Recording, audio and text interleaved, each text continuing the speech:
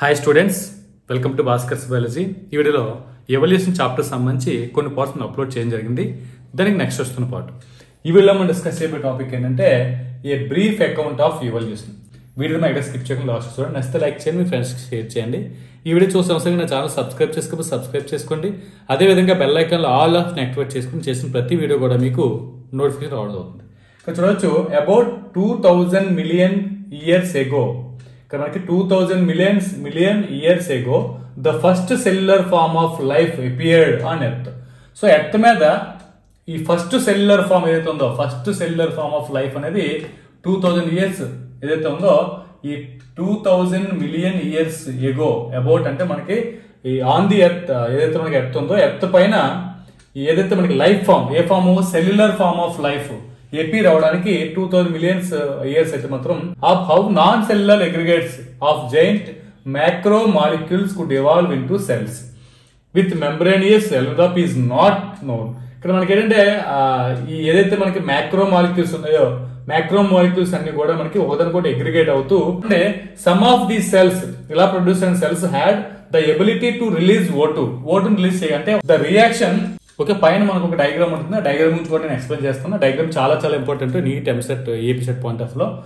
Could have been similar to the light reaction in photosynthesis were water is split with the help of solar energy captured and channelised by appropriate light harvesting pigments. అంటే మనకి light harvesting pigments లో form అవుతుంది. Light harvesting pigments ఏం చేస్తే, ఏదైతే మనకి photosynthesis లో జరిగేటువంటి లైట్ రియాక్షన్ ఏదైతే ఉందో, సో లైట్ రియాక్షన్ ఏం జరుగుతుందంటే వాటర్ మాలిక్యూల్ వాటర్ అనేది స్ప్లిట్ అవుతుంది. సో అంటే సోలార్ ఎనర్జీని యూజ్ చేసి, అంటే సన్లైట్ ని యూజ్ చేసుకొని ఏమవుతుంది, వాటర్ అనేది ఏమవుతుంది, స్ప్లిట్ అవడం జరుగుతుంది. ఆ స్ప్లిట్ ఆ రకంగా మనకి ఓటు అనేది అట్మాస్ఫియర్ లో రిలీజ్ అవడం జరుగుతుంది. Next slowly single cell organisms కేమ్స్ multi cellular life forms. So మెల్లమెల్లగా అవుతుందంటే సింగిల్ సెల్ ఆర్గానిజమ్స్ నుంచి ఏంటంటే multi cellular organisms life forms అనేవి ప్రొడ్యూస్ అవడం జరిగింది. Next by the time of 500 million years ago. So ఇది మనకి సింగిల్ సెల్ ఆర్గానిజమ్స్ నుంచి ఈ మల్టీ సెల్యులర్ ఆర్గానిజమ్స్ అనేవి ఫామ్ అయ్యేసరికి అవుతుందంటే ఇక్కడ మనకి by the time of 500 million years ago పట్టింది. దీని తర్వాత చూస్తే invertebrates were formed and active. ఇక్కడ మనకి ఇన్వర్టిబ్రేట్స్ ఫార్మ్ అవడం, అవి యాక్టివ్ అవడం కూడా జరిగింది. Next జాలస్ fish probably evolved around 350 million ago. So జాలస్ fishes ఏవైతే ఉన్నాయో, మన ఫిషెస్ లో మనం 2 types చెప్తాం, వితౌట్ జా, విత్ జా కింద మనం కన్సిడర్ చేస్తాం. అయితే ఫస్ట్ ఆఫ్ ఆల్ ఫిషెస్ లో జాలస్ ఫిషెస్ ప్రొడ్యూస్ అయినాయి కాబట్టి జాలస్ fish probably evolved around 350 million years ago. 350 million years back మనకి అంటే ఈ జాలస్ ఫిషెస్ అయితే మాత్రం ఇవాల్వ్ అయినాయి అని చెప్పడం జరిగింది. ఇప్పుడు వరుసగా ఇచ్చాడు 2000 million years పట్టింది ఎర్త్ ఫామ్ మీద నుంచి లైఫ్ ఫామ్ రావడానికి. సో దాని తర్వాత నుంచి సింగిల్ సెల్ ఆర్గాన్స్ ఫామ్ అయ్యి దాని నుంచి మల్టీ సెల్యులర్ ఆర్గాన్స్ ఫామ్ అయ్యేసరికి అవుతుందంటే 500 million ఎగో అయితే మాత్రం మిలియన్ ఇయర్స్ ఎగో అయితే పట్టింది. దాని తర్వాత ఇన్వర్టిబ్రేటా అనేది యాక్టివ్ ఫామ్ లోకి వచ్చి దాని తర్వాత అందులో ఉన్నటువంటి నెక్స్ట్ ఫామ్ అయితే జాలస్ ఫిషెస్, అంటే ఇన్వర్టిబ్రేటా నుంచి వర్టిబ్రేట్ ఫామ్ అయ్యేటప్పుడు ఈ జాలస్ ఫిషెస్ అనేవి ఫస్ట్ ఇవాల్వ్ అయ్యాయి. ఇప్పుడు 350 million ఎగోస్ అయితే మాత్రం రావడం జరిగింది. సో ఏవైతే ఇవి నెంబర్స్ అనేవి చాలా ఇంపార్టెంట్ గుర్తుపెట్టుకోండి. See weeds and few plants extent probably around 320 million years ago. So 320 million ఎగోస్ ఏమవుతుందంటే ఏవైతే సీ వీడ్స్ అవ్వచ్చు, సో ఫ్యూ ప్లాంట్స్ కూడా ప్రొడ్యూస్ అవడం జరిగింది. We are told that the first organisms that invaded land were plants.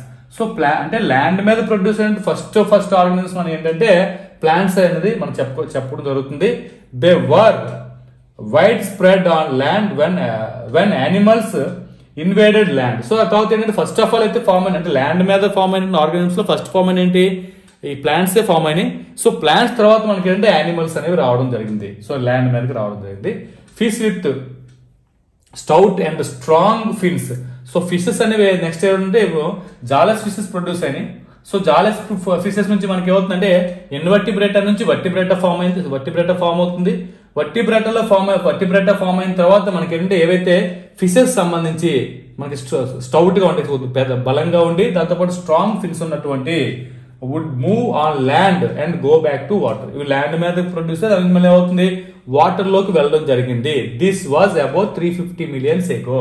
So ఇదంతా 350 million years ago అయితే మాత్రం ఇదంతా కూడా ఫామ్ అవడం జరిగిందని చెప్పొచ్చు. నెక్స్ట్ ఇన్ 1938 చాలా ఇంపార్టెంట్, 1938 లో ఎ fish cached in south Africa happen to be A సీలోకాంత్ which was thought to be extent. అయితే ఈ సీలోకాంత్ చేపలు అయితే మాత్రం ఏదైతే మన సౌత్ ఆఫ్రికాలో అయితే మాత్రం ఫిషెస్ క్యాచ్ చేసినప్పుడు ఈ సౌత్ ఆఫ్రికాలో ఈ ఫిషెస్ ని క్యాచ్ చేసినప్పుడు 1938 లో సీలోకాంత్ చేపలు కూడా మళ్ళీ వీళ్ళకి అక్కడ దొరికినాయి. ఆ సీలోకాంత్ చేప అనేది ఏమంటే ఇది ఆల్రెడీ ఎక్స్టింట్ అంటే అంతరించిపోయింది, అంటే ప్రెసెంట్ అవి లేవనుకున్నారు కానీ మళ్ళీ 1938 లో అక్కడ కనిపించింది. There animals called లోబిఫిన్స్ evolved in to ఈ లోబిఫిన్స్ అనేవి ఏమవుతుందంటే first amphibians that lived on both land and water. అక్కడ దాని నుంచి మనకి ఆంఫిబియన్స్ అనేది ప్రొడ్యూస్ అవ్వడం జరిగింది. సో ఆంఫిబియన్స్ అని ఆ రకంగా ప్రొడ్యూస్ అయింది. ఇవి ఏం చేస్తాయి ఆంఫిబియన్స్ ఎందుకంటే ఇవి ల్యాండ్ పైన అదే మన వాటర్ పైన రెండు dual mode of life form అయితే వీటిలో ఉండడం జరుగుతుంది. So there are no specimens of these left with us, however these were ancestors of modern day frogs. So ఇప్పుడు ఉన్నటువంటి మోడర్న్ డే ఆఫ్ ఫ్రాగ్స్ కానీ ఈ సాల్మండర్స్ కానీ ఇవన్నీ కూడా ఏమవుతాయంటే వాటర్ ఉండగలుగుతాయి, ల్యాండ్ మీద రెండింటి మీద ఉండగలుగుతాయి. కాబట్టి వీటిని మనం ఏమంటే వాటి తలక ఈ ఫ్రాగ్స్ ఇప్పుడు ఫ్రాగ్స్ కి సాల్మండర్స్ తలక యాన్సిస్టర్స్ కి అంటే పూర్వీకుల కింద అయితే మాత్రం వాటి నుంచి ఇవి ఫామ్ అని చెప్పి చెప్పడం జరుగుతుంది. The amphibians evolved into reptiles. Amphibians తర్వాత ఫర్దర్ గా ఏమైనా అంటే రెప్టైల్స్ కింద కన్వర్ట్ అయినాయి. The amphibians evolved into reptiles. Amphibians అనేది రెప్టైల్స్ ఇన్వాల్వ్ అయినాయి. ఇక్కడ ఆంఫిబియన్స్ కి రెప్టైల్స్ వస్తే డిఫరెన్స్ చూడొచ్చు. ఒక రకంగా దే లే thick shell eggs with do not dry up the sun unlike those of amphibians. So amphibians eggs గా కాకుండా ఈ రెప్టైల్స్ లో ఎగ్స్ అనేవి అవుతుందంటే థిక్ షెల్ తో ఫామ్ అవడం జరుగుతుంది.